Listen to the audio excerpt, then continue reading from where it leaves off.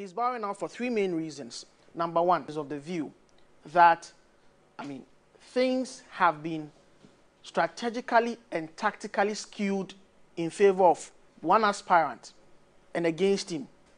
And that is how come he performed the way he performed in the election, superdelegates election, where he placed third with Vice President Dr. Mahmoud Bawumia and Kennedy Japan ahead of him.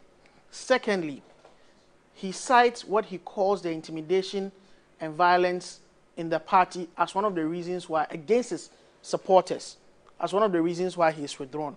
Of course, the popular incident that happened in Northeast, where the vice president comes from, is a case in point that he cites, that he cannot be in this race and be leading a team of campaigners who would be at the mercy of violence and intimidation.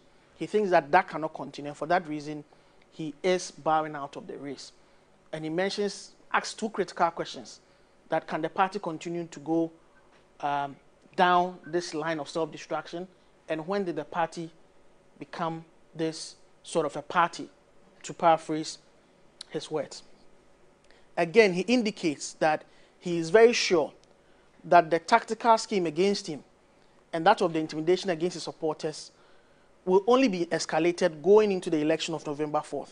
And for this third reason, and for the two that I've indicated, he has decided to step aside and withdraw from the race ahead of Wednesday's balloting.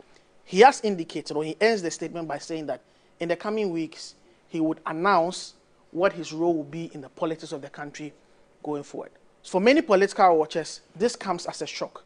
But actually, here at 3 News, 3news.com predicted this last night, that Alan Kyerematen was going to withdraw from the race. You need to trust us for all the news going into the 2024 election.